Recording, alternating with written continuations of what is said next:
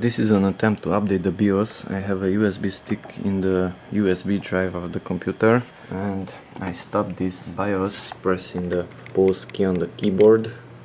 Okay, and here we can see press Alt plus F2 to execute ASUS Easy Flash.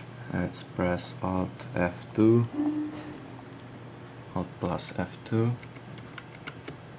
Easy Flash is executed.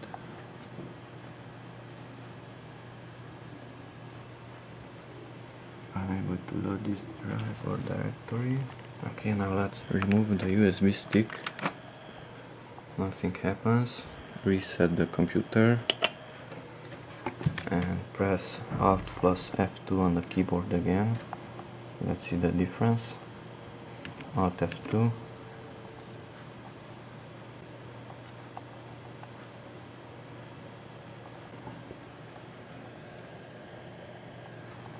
Unable to load. Let's insert the stick. Path C. V drive info. Let's press V. HLDTSD, that's the DVD drive.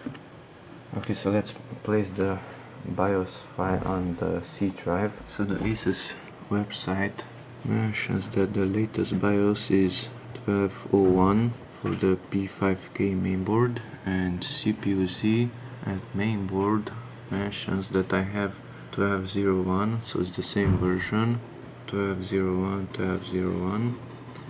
Okay, and let's close these tabs and move this BIOS file onto the C drive.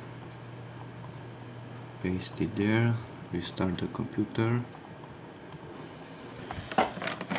USB taken out. BIOS is shutting down, and now I will press Alt plus F2 on the keyboard. Alt F2, and the BIOS file is on the C drive.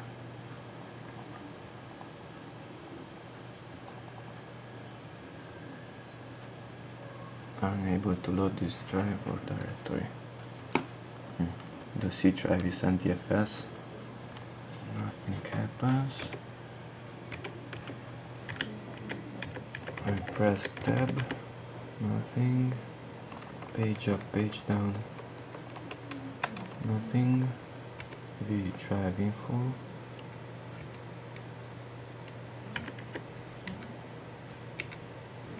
It's trying to get it from the DVD drive.